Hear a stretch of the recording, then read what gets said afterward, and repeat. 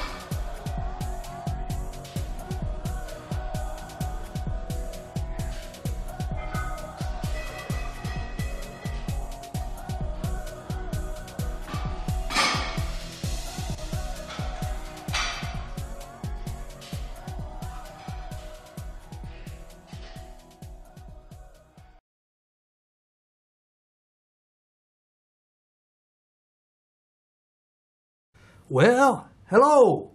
I want to do a little talk about strength imbalance in the pectoral, the chest muscles. The other day I was watching a young YouTube bodybuilder, a natural bodybuilder, way to go, and he was talking about different things that he's seen in the gym, and he was, one of them, things that he's seen in the gym that were not really wise to do. And one of them was a guy doing bench presses with a different weight on one side than the other, trying to make up for some strength imbalance. And so you don't do it like that. You don't put different weight on one side of a bench press Olympic bar than you do the other, because you could hurt yourself. So what do? Okay, it's common that people are not the same exact strength on one side of their body as opposed to the other side. So what happens? Let's say you're doing bench press, for example. I'll use this 24-pound body bar as an example, all right? So say I have an Olympic bar here, and I'm bench pressing. Well, so you're bench pressing along, and you're keeping the bar horizontal, level. But then as you work up towards your maximum amount of a bit of strength, sometimes what happens is, and it happened with me, and it happens with, it's typical. One side, for me, my left side was not as strong as my right. So I'd be doing a really heavy lift, maybe, the last rep or two, and I'm trying to get it up, and you're pushing up, and my right side was stronger, and I would actually extend, get the right side up before, and then I would be struggling to get that left side up. And you can usually do that, but it's not going to work out in a balance. You can't, if you're pushing up and this side gets up first, and then you're just really struggling, you got a spotter there, in case you don't make it. But so how can we? So the question that came to my mind, and this fellow that I watched the other day, this young 20-something bodybuilder who lives in Florida, he didn't actually answer how to speak to or solve that imbalance. He just said keep using progressive overload. Well, that's not going to do it. You actually have to train your mind to do that. And so how do you do that? Well, okay, my right side was stronger. I'll just talk about my example. Obviously, I can get that up. And then, can I speed up my left side?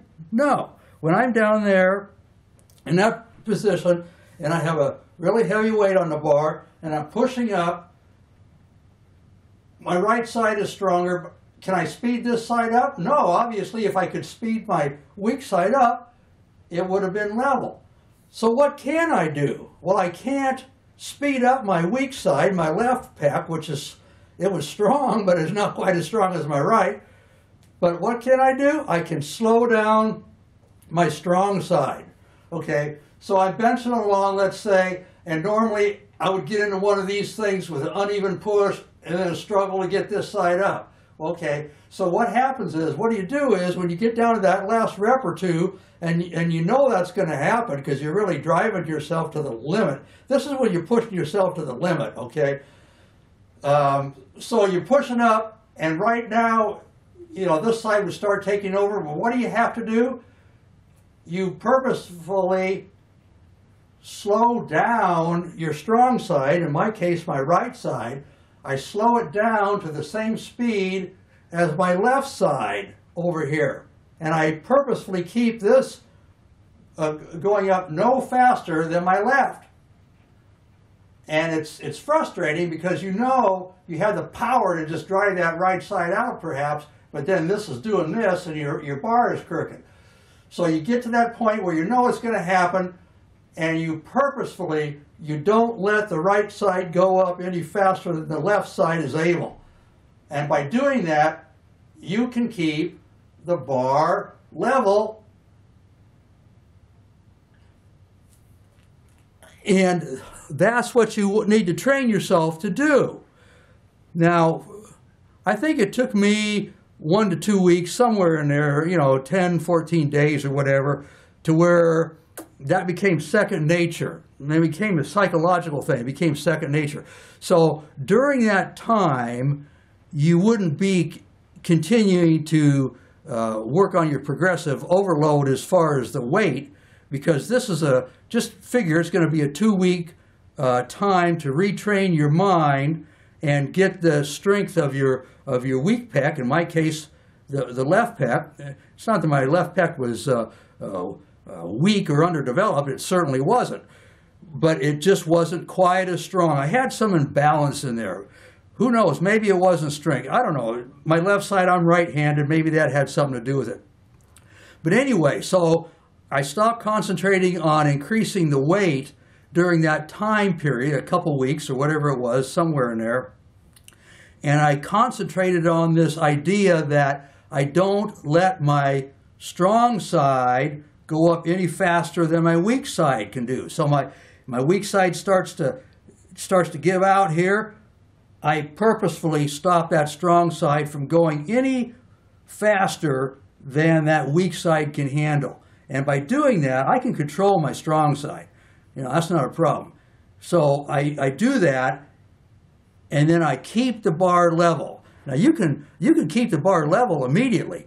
This is the first time you try this technique, because obviously, I mean, you may not make the lift if your left side wouldn't have made it anyway. But the cases I'm talking about, for me, I would be doing like 1 or 2 reps, like maybe do a 1 rep personal max.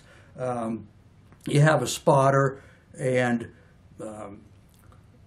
so you're putting out your absolute maximal effort when this happens. I mean, if you're just doing 10 reps and setting the bar down, you know, most people set the bar down before they max out anyway. But I'm talking about not sub-maximal work, but absolute maximal work, to where you're not just working to 85 or 90% of your 1 rep max. You're working all the way to 100% until you don't have anything left. And that's how you correct that imbalance. You slow down your strong side to where it